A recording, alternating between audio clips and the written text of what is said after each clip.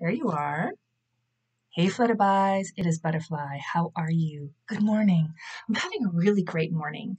I'm feeling energized and kind of high vibe, so I really wanted to take the opportunity to tune in with you because sometimes I feel kind of, lower vibe and I really want to be making some videos more often or I'm busy or whatever. So I'm taking the opportunity while I'm up for it. I'm up to the job. I'm up to it. So hopefully I'll be able to put something together that sounds a little coherent because I really don't have a lot planned.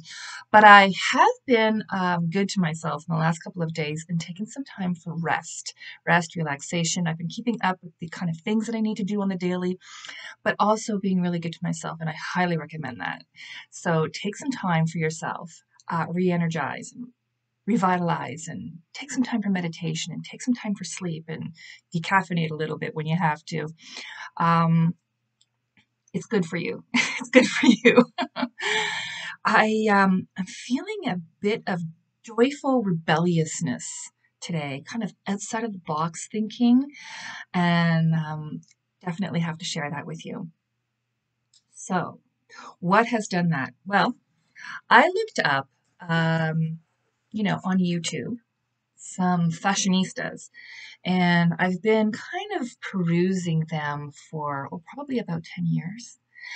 And now that it snuck up on me, I am a woman of a certain age. I am 50. I am 50 and I'm proud of it. And I am recognizing that there's a few things kind of sneaking up on me where I'm kind of socially being told to know my place as a woman of a certain age. And it comes in ways of, what? You're back in school? Yeah, I keep on going back to school. I don't think I've ever really left. I just complete something and I keep on going on to the next thing.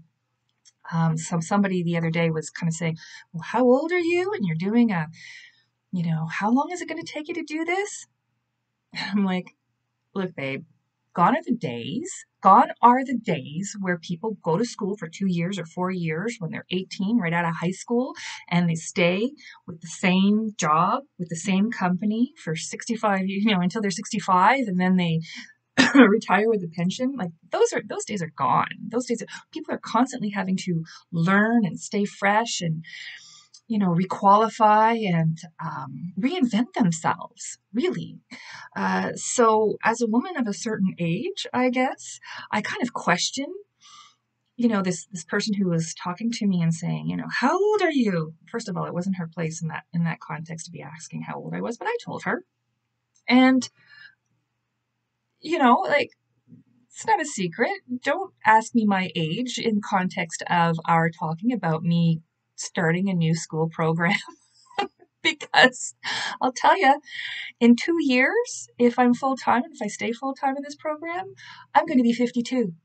And if I don't finish this program or if I don't do this school, guess what? In 2 years, I'm still going to be 52. So I might as well do something that I like, right? I don't know. People kind of have this linear way of thinking. So I'm expanding and I'm thinking outside of the box and I'm thinking, I want to share a bit of that with you because people will, with their questions, with their comments, society has a way of compartmentalizing you and so that you know your place and think outside of the box. And I have been in the last few days all over the place today with my conversation. There is a point. I have been watching over the years some people who are my heroes. One of them is Apfel.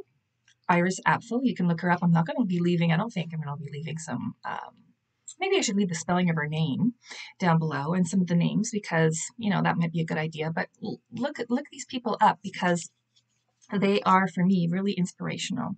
Iris Apfel started out as a interior decorator, I believe, and then she went into textiles, and then she's been like a fashion icon.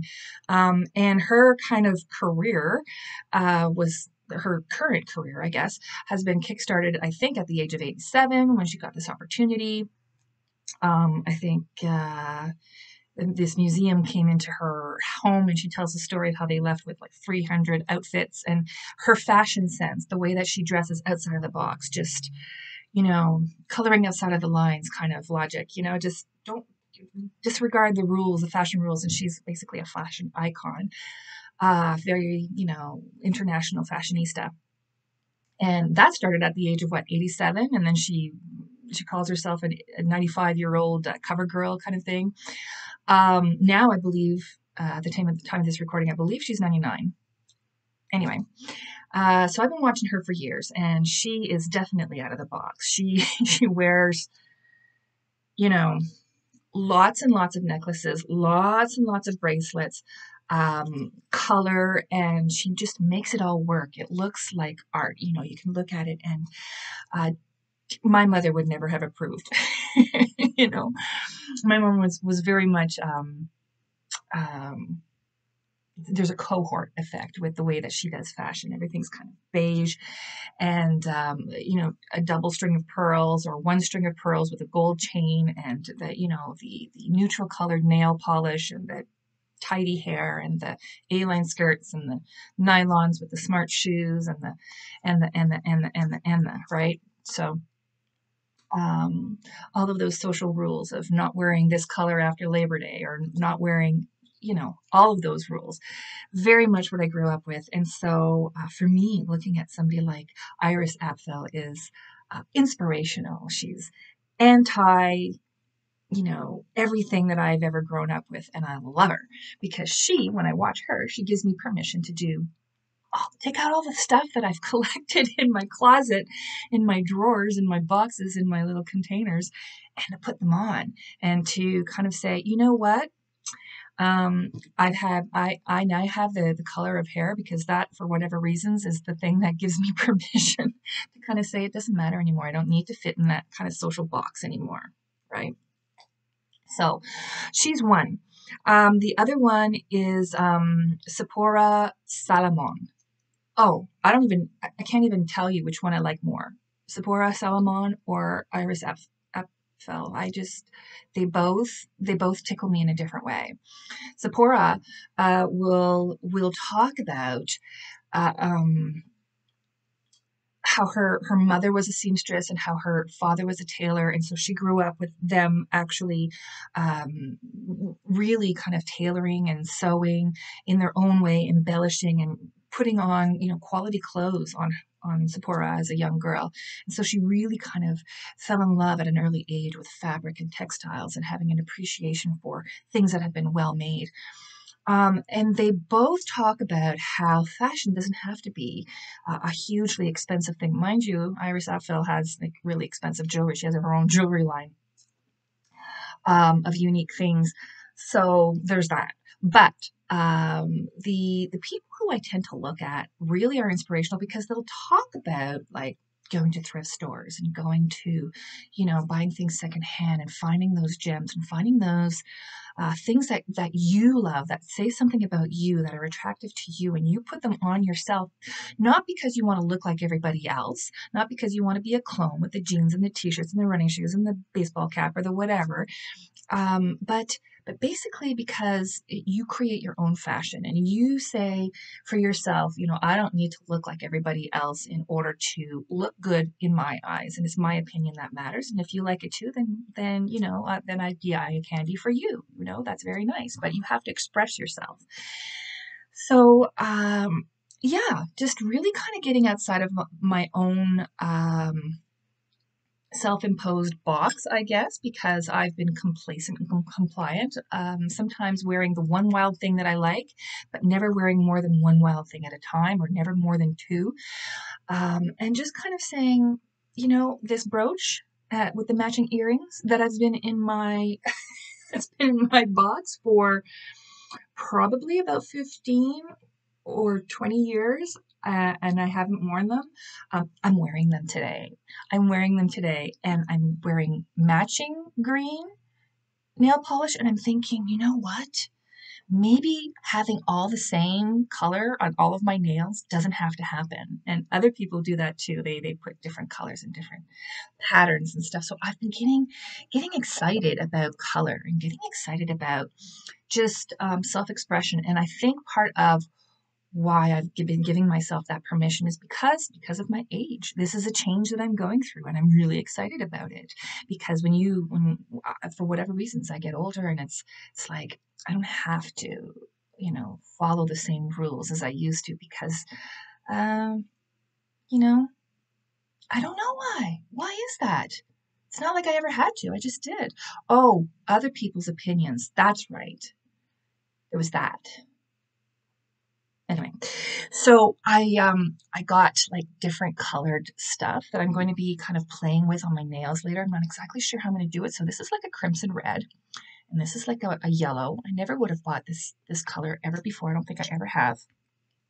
And then of course I have like a lot of other fun colors and stuff.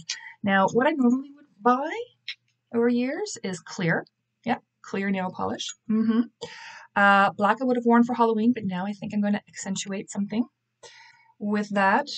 Also black I would normally buy to touch up little things that need to be, that were nicked in the house. And this would have been the color that I would have used. This is a pink. I don't know if you can kind of see it, but any shade of pink, little shimmery, neutral-ish kind of color, that's what I would have worn. Now, these are like blue and green. So this is the green that I have. What is it called? Is there a name to this green? Oh, Made in Jade. And this sparkly blue is called Frozen Solid. Anyway, whatever. It doesn't matter what they're called. You buy whatever you want. So yeah, thinking outside the box. Now, this is a necklace that I've made. So it's particularly of interest to me, and I think I featured it at some point. There's green and blue in there, and so I made that to sit right here in between my heart and my throat chakra, so that I can, when I want to work with my heart and my throat chakra and those colors, I want to be mindful about my communication and how I feel. That's what I wear.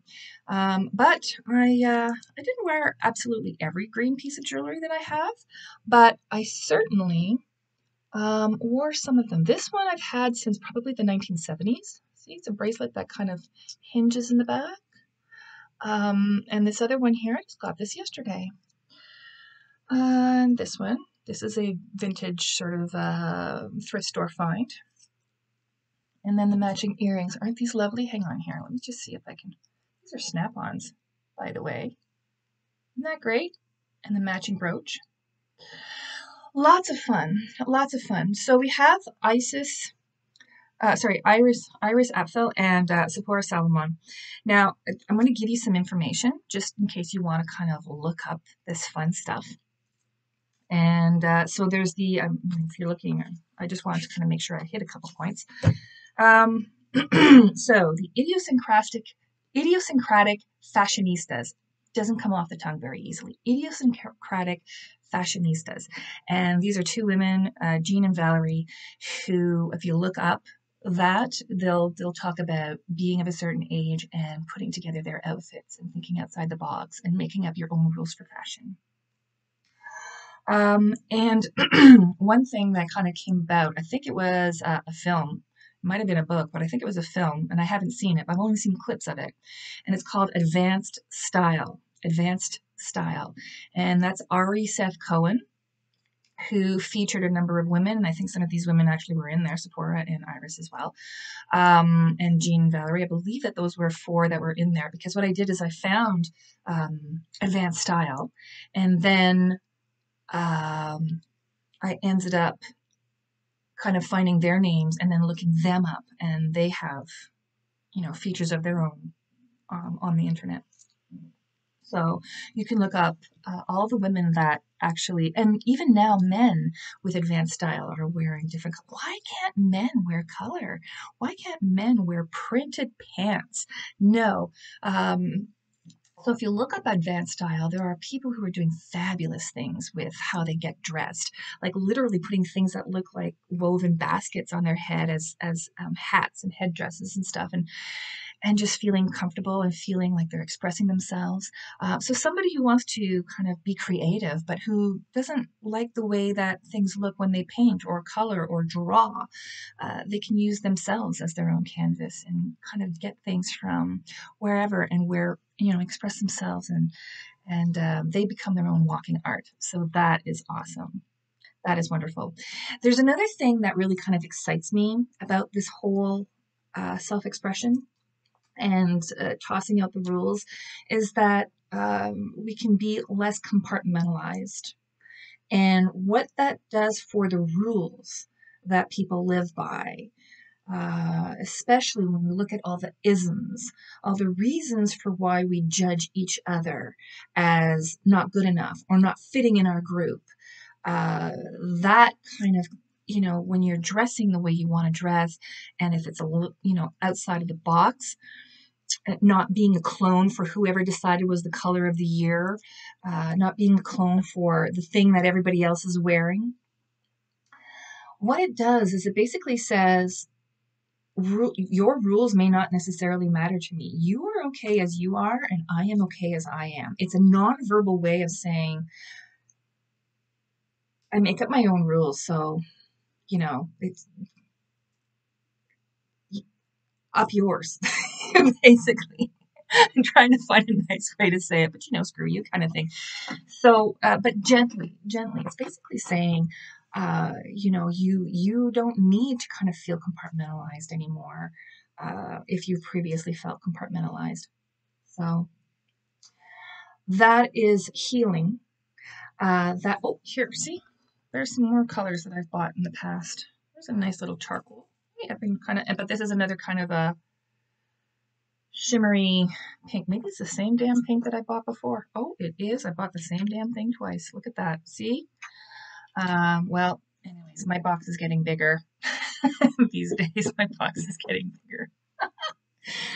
Anyway, so yeah, those isms, those racism and classism and ageism and ableism and ism, where you basically will look upon somebody else and say, you don't fit in our group. And so therefore there's a certain level of judgment and denigration there, where somebody else is feeling that oppression, and carrying the weight of that nonsense kind of rule system. That is out the window, and it's more and more out the window as the years go by. So I really think we're in a day and age where it's great to be alive at this point in history. It's really great to be alive because we can be self-expressive, and it's okay. That judgment is less acceptable. So that's important. The other thing that I want to kind of mention, and I'm glad I'm thinking about it now, is, I found, I'm not sure about this. So I looked it up. I had bought a book for my mom. Now, I think she got insulted by it, and probably tossed it because I've asked her for it years ago, and she no longer had it.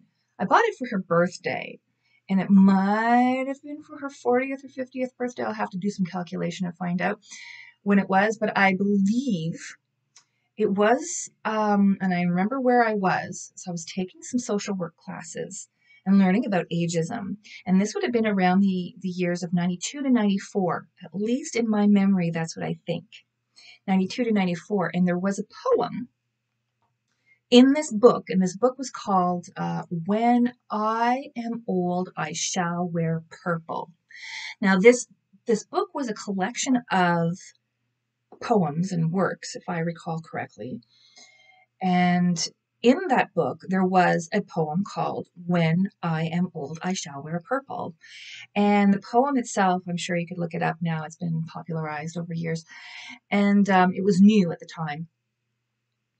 When I look up now the year that was published, we're looking at 96 and 97, which seems a little incongruent to me because I thought I had bought the book from my mom between the years of 92 to 94, which would be impossible if the book actually only came out in 96 or 7. Anyway, that's the time frame that we're looking at, and I bought that from my mom.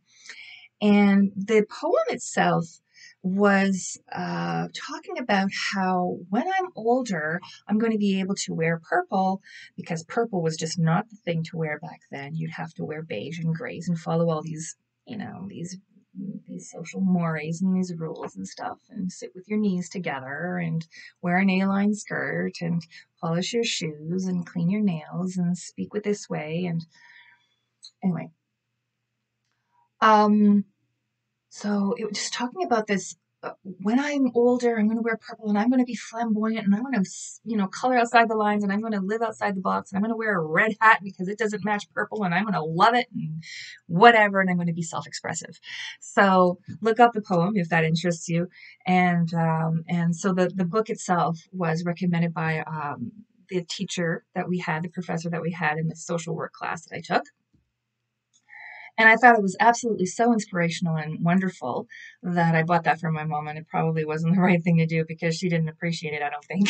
But I would love to. Actually, I should really kind of get my hands on that book if I could, maybe order it again.